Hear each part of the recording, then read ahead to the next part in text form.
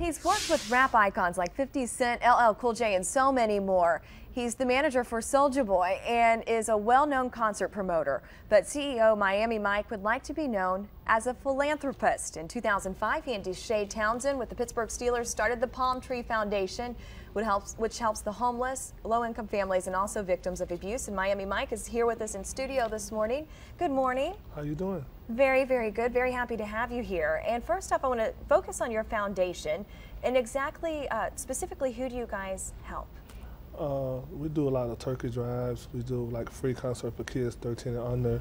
We do school supplies at the beginning of the year, and we do stuff like that and give students that make good grades gifts during Christmas time. Try to help like single parent get like pay their rents and stuff and light bill and stuff like that, different little things. So various things throughout the community. Yeah. I know that you just returned from a trip to Dubai. Yes, ma'am. Tell me about that trip and who you were with. I was with Kobe Bryant, and it was fun. It's a nice city. I love it out there. Yeah, and so what were you and Kobe Bryant doing there?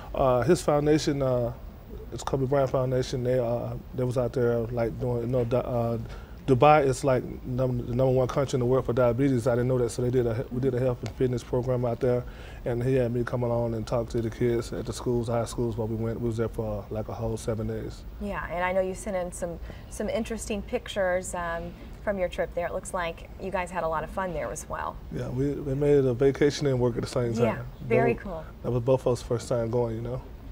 And so, something that is interesting to me is that people in the rap world a lot of times don't want to show their softer side. But here you are, you give back, and this is something you've been doing for quite some time.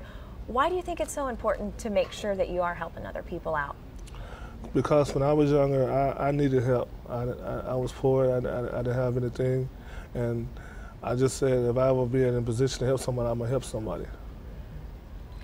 And how can people watching us at home, how can they help your foundation? What can they do?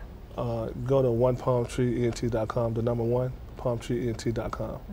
I'm sure you guys are going to be busy next week with Thanksgiving coming up, aren't you? Real busy. Yeah. Well, we sure appreciate you coming in, and we wish you the best of luck with your foundation. Thanks. You're so welcome. And stick around, we'll be right back.